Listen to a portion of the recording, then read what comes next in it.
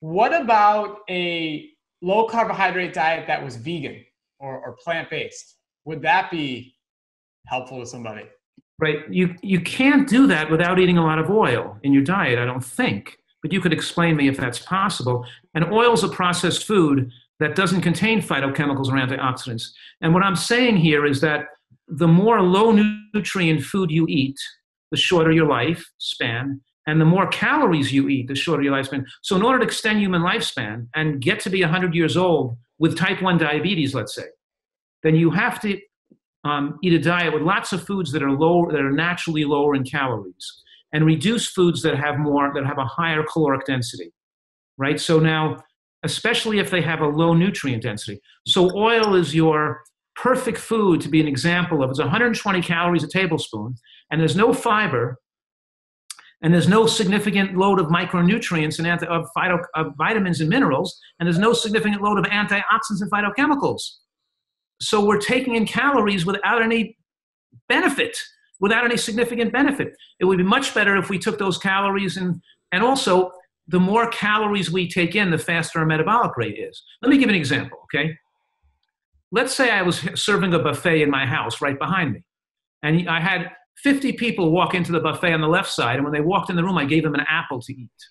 They would take 65 calories less at the buffet because the apple filled them up with nutrients and fiber and fluid, and they'd feel they eat 65 calories less vegetables and less corn and less peas and less beans and less food on the buffet. In the other line, on the right side, I gave another 50 people came in, and I gave them a tablespoon of olive oil or coconut oil and 120 calories a tablespoon. Because there's no fiber and no bulk and no nutrients to curb their appetite, they would eat 120 calories more than the people eating the apple. Or we could say they wouldn't cut back on the amount of calories they ate the meal. They eat the same amount of calories because oil doesn't shut off the appestat like an apple does.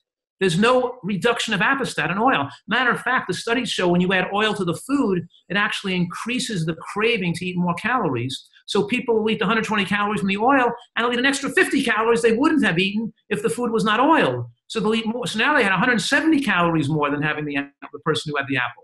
So the oil precipitated overeating. They overate calories. And did they get any significant higher micronutrient density from the oil? No, because if they had some nuts and seeds, let's say they had a half an ounce of nuts and seeds, right? A half an ounce of sunflower seeds or walnuts or sesame seeds, that half an ounce would be, let's say, 75 to 80 calories. Let's say it's 75 calories, okay? They would decrease the meal by 75 calories, but those 75 calories would not all be absorbed in the bloodstream because the fiber and sterols and stanols in the nuts and seeds act like fat magnets, and they hold on to fat so tightly that they carry fat out into the toilet bowl. So out of that 75 calories, maybe only 65 or 60, maybe only 60 calories were absorbed out of the 75. You didn't even get all 75. Some of them pulled fat out. The fat was pulled out into the toilet.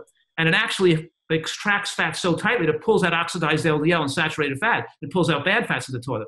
But now these nuts and seeds with their fats that are adherent to fiber and to sterols are absorbed so slowly into the bloodstream over a period of 3 to 4 hours. So the body can burn it for energy. When you had the coconut oil or the olive oil, there's no fiber to slow the absorption. It's not a whole food, so those oils are absorbed in 5 to 10 minutes. The calories rushing into the bloodstream so rapidly now, it interferes it makes you insulin resistant. It makes the pancreas have to secrete more insulin for the same amount of carbohydrate in the meal. It revs up fat storage hormone. It exacerbates the effect of the negativity of insulin in the sense that it's promoting fat storage more now, and it's promoting angiogenesis. So it makes whatever you're doing worse. So what I'm saying right now is sesame seed oil has a different biological effect compared to sesame seeds. The sesame seeds are considerably lower in calories, but they're absorbed in a different biological way. They take hours to be absorbed. Now, when you get a little bit of fat, a half an ounce of fat in the meal from sesame seeds or walnuts, you might have increased the phytochemical absorption of the meal by 5 to 10-fold. Because now the antioxidants and phytochemicals from the greens and from the onions and from the mushrooms, some of these phytochemicals have a little bit of fat in the meal increases their absorption by 5 to 10-fold. So we got a tremendous benefit from a little bit of fat from the nuts and seeds, whereas the oil, you got mostly negative effects.